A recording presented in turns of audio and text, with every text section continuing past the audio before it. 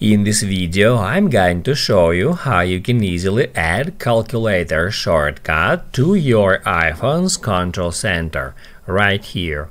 Be sure to watch the video to the very end so you don't make any mistakes, and of course do not forget to like this video and subscribe to my channel. Thanks guys! So let's get started, and first off head over to settings. Then scroll down a bit and tap at Control Center. And that's where you can easily find calculator shortcut. If you can't find it here, just scroll down or up to find it. And then in order to add that shortcut to the Control Center, all you have to do is just tap at the plus sign next to it. And what that will do, that will immediately move it to included controls, and that means that calculator shortcut has already been added to the control center.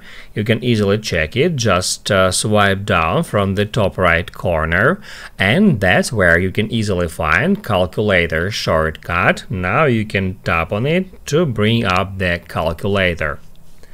Also from here you can change the order of the shortcuts in Control Center. To do that, just drag them up or down in that way, and that will also change the order of the shortcuts at the Control Center.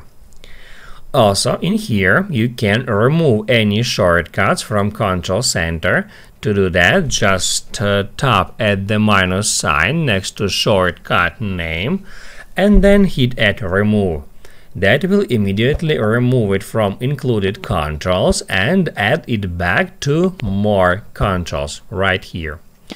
Now you can write down in the comments below if you have any questions about the tutorial. Hit the like button if you liked that video, and I see you in the next one.